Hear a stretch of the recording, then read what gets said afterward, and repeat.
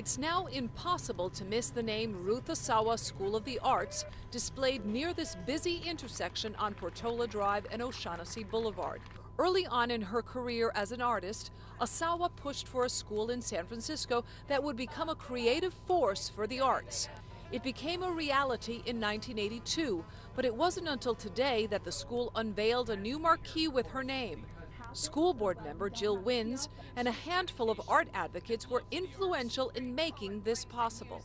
Once in a while, if we are very lucky, we are present as history and justice rhyme.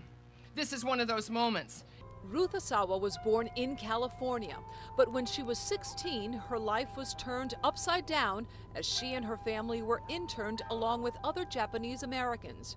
Those years had a huge impact on her life and her work as an artist. As her reputation grew, so did her drive for art programs in California schools.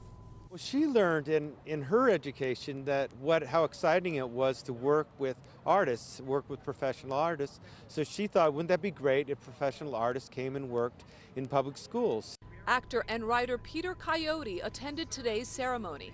Years ago, he served with Asawa on the California Arts Council.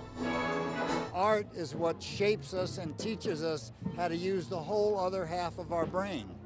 So our culture is ignoring it and underfunding it in the same way they're underfunding their infrastructure. Asawa did not attend today's ceremony. She is 85 years old. Meanwhile, art advocates say there is still a strong desire to build a new School of the Arts closer to the Civic Center Arts Corridor. It would, of course, have the Asawa name. In San Francisco, Lyanne Melendez, ABC 7 News.